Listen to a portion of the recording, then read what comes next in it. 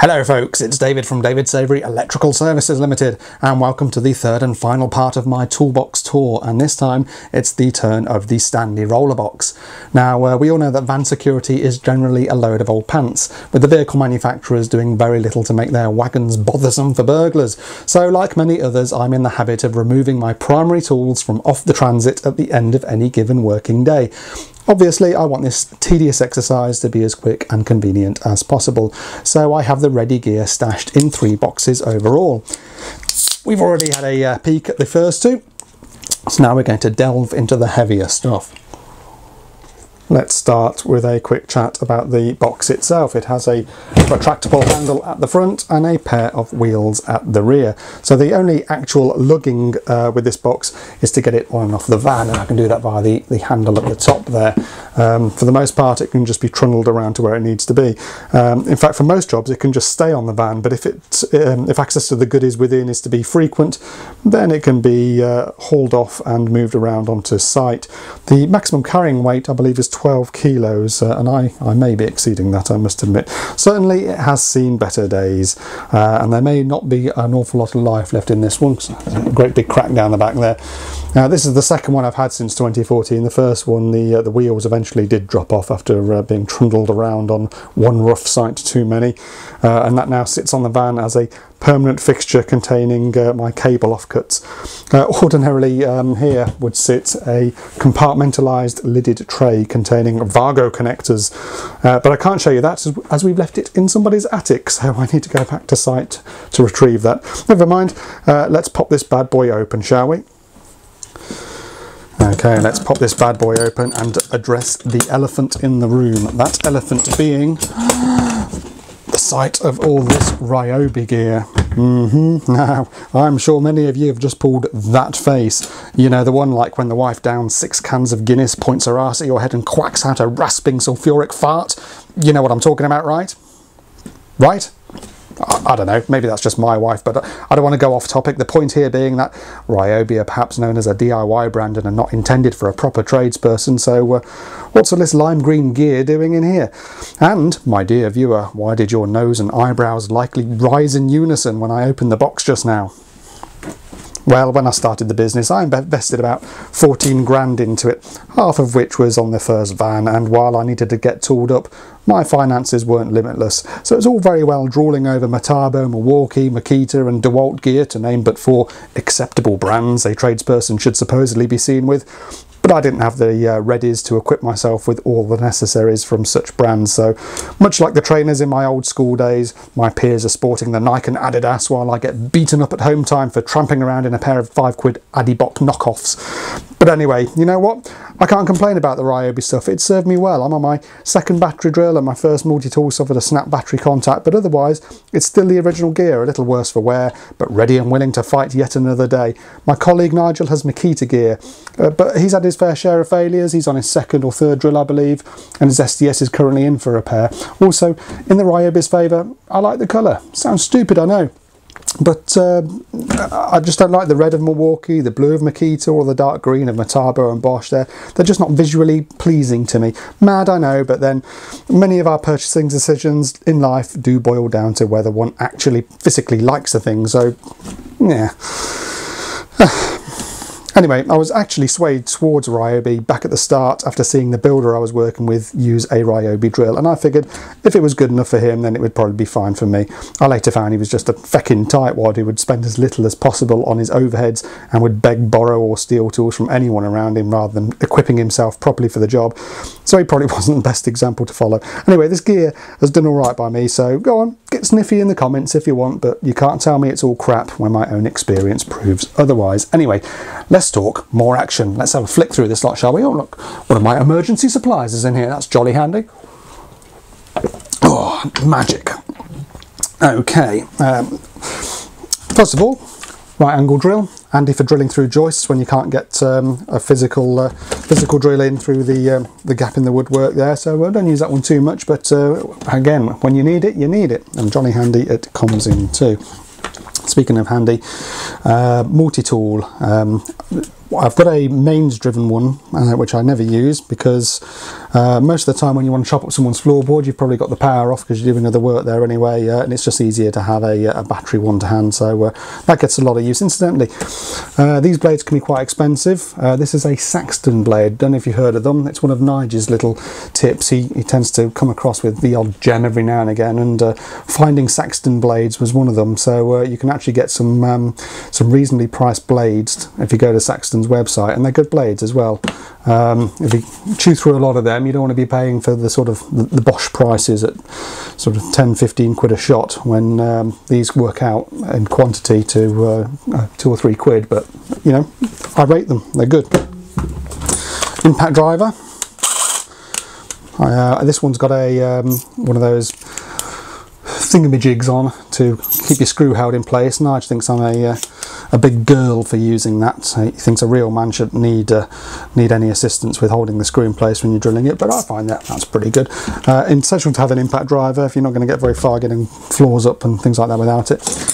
The nail puller we covered in a previous video, the 5 lesser known tools video, so I don't need to ruin my floor any further with that. Oh, we've got a pile of hole saws and drill bits, all like following my aforementioned 5 lesser known tools video. I've bought myself a new hole saw because that was a bit of a bugger using that blunt hole saw to get through the ceiling in that video, but we've already done we did a job just on Friday last week where we had to drill out many downlight holes, so it's already seen some use. They're quite good, these Bosch quick change things. I do like those. Available from your screw fixers and tool stations. SDS drill. It doesn't do chiselling, this one. I do have a SDS chaser on the van. More about that later. But obviously if you want to knock holes in bricks, you need a decent SDS for it. Work light. I've got lots of work lights. This one's quite good. Let's stick a battery in it, shall we? Has this one got any charge? Yes, it has. It can swing around. It's very bright. You can set which portion you want to be on, or have the whole lot on, and it's just a handy thing to have. It's handy. Obviously I have got other work lights, got several Night Searcher work lights. They all require their own charger or means of charging up, so it's handy to have a light where I can just take a battery that's got some power and whack it in. It's nice to have that on the van available. The standard drill, this is the second one as I mentioned earlier. I burnt through the first one, but it did do several years, and it was my fault for burning it out because I was drilling through a chipboard floor at the wrong speed with a 100mm hole saw, but we won't go into my mistakes there. Okay, fast battery charger. Now, getting a fast charger is essential when working out on site. A lot of drills, my own included, may come with a charger, but it'll take all day to fully boost up one of my 5Ah batteries, whereas this can charge one in about an hour. Incidentally, one advantage of being equipped with a brand that few others seem to use is that I know my batteries are generally safe on site. Nigel, with his common as muck Makita, has to watch that some low-down dirty plumber or builder doesn't do a sneaky swap with their lower capacity or worn-out batteries, but I don't have to worry about that so much, because no one else seems to have Ryobi kit on site, just me. We have a breaker here. I mentioned in my other toolbox video, the second one, that I carry a couple of jemmies in that box, but I've also got this bad boy here, which looks like it means some business. What else we've got in here? We've got a couple of crimp tools, various different sizes of crimps, plastic mallet,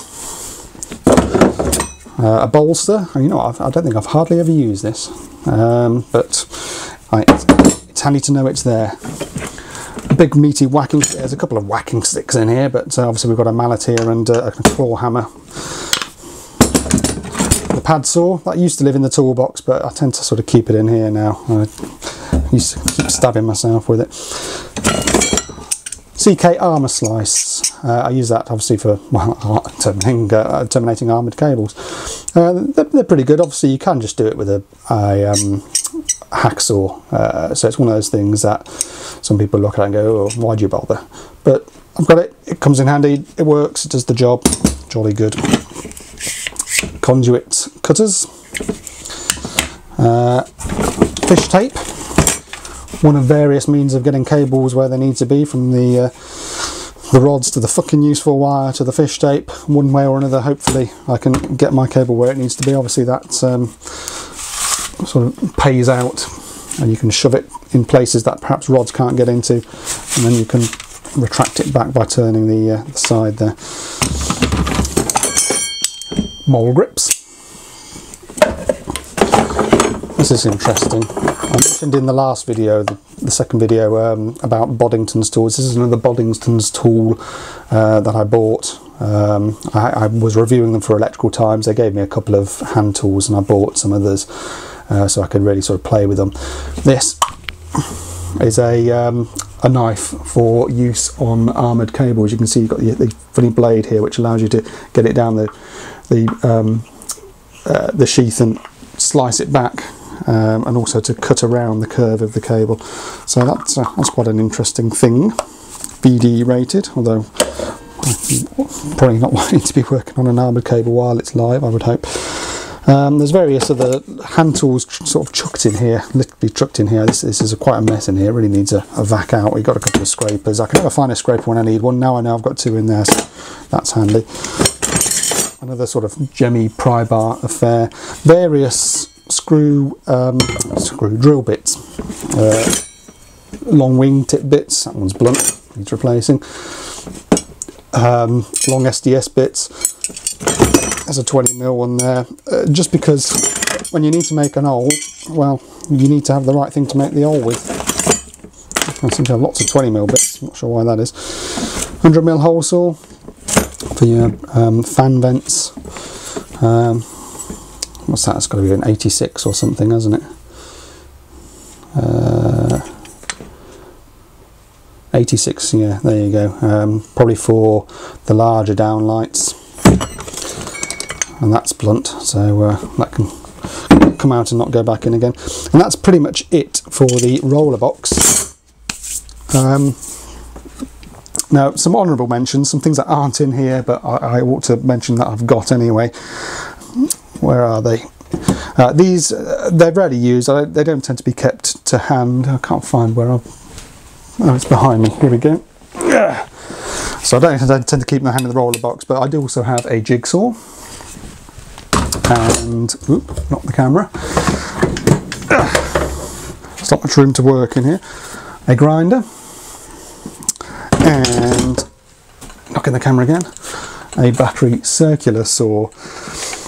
Okay, this one here, this is used for chopping up chipboard floors. Incidentally, here's a fact for you.